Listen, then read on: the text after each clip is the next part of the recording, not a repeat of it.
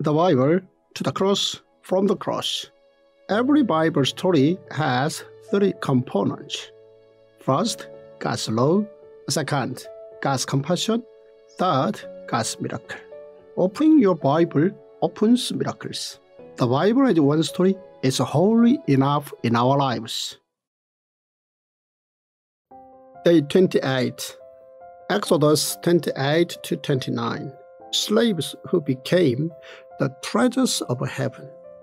God told Aaron and his sons to make holy garments and put them on, and also told them the order of ordination ceremony of priests.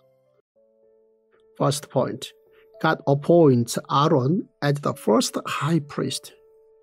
After the bilateral covenant between God and the Israel nation, God calls Moses to make an important announcement. This was to appoint Aaron and his sons to serve as high priests in the tabernacle. During the process of Exodus, Aaron had acted as the spokesperson, but now God appointed Aaron as the first ever high priest, and his descendants were to continue this role. What started here became the framework for the next 1,500 years. This was until Jesus shouted, "It is finished," on the cross. Jesus was the final high priest who at the same time was the offering lamb.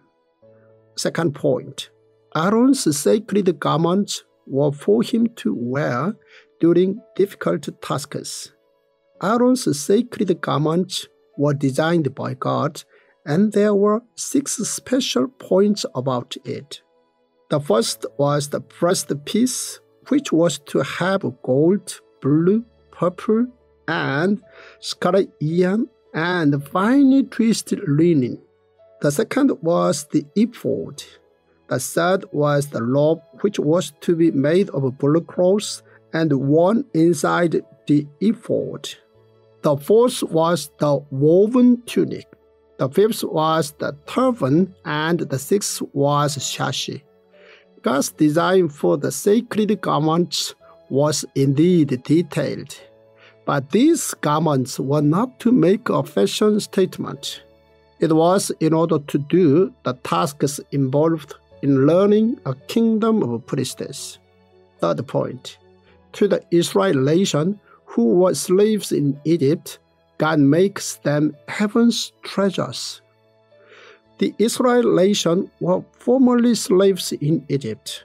In these times, the division between king, royals, nobles, everyday people, and the slaves was extreme. But God made the Israel nation, who had experienced the life as slaves, into heaven's treasures. God made the high priest engrave the names of the sons of Israel on the 12 stones. This also represented how the high priest was to exist for these people and to mediate between them and God.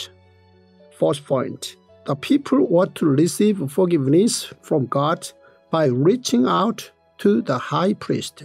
As we will learn in Leviticus, the Israel nation was to receive help from the high priest in practicing the burnt offering, the grain offering, the fellowship offering, the sin offering, and the guilt offering. These offerings were made so that the people could come seek forgiveness from God. Fifth point, a kingdom of priests is to operate on the basis of the 5 offerings. God commands the Israel nation to practice the 5 offerings in a kingdom of priests by keeping 3 rules. The first rule is to go to the place where God chose to put his name for his dwelling. The second rule is to receive the assistance of the priest. The third rule is to come with an offering. I am thrilled that you have downloaded the Tongdok app. The Tongdok app is not like any other app in the world today, as well as in the body of Christ today. Dr.Byoungho Zoh has devoted his entire life to teaching men and women like yourself to understand the entirety of the Word of God as a masterful and beautiful story from Genesis to Revelation.